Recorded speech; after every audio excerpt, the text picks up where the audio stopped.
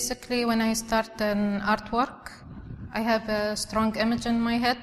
Like for example, if I see a traditional wedding from the old days in the UAE, for me, like I want to do the dress of the bride in those days, because they used to wear like really pretty green dresses, silk dresses with embroidery in golden color.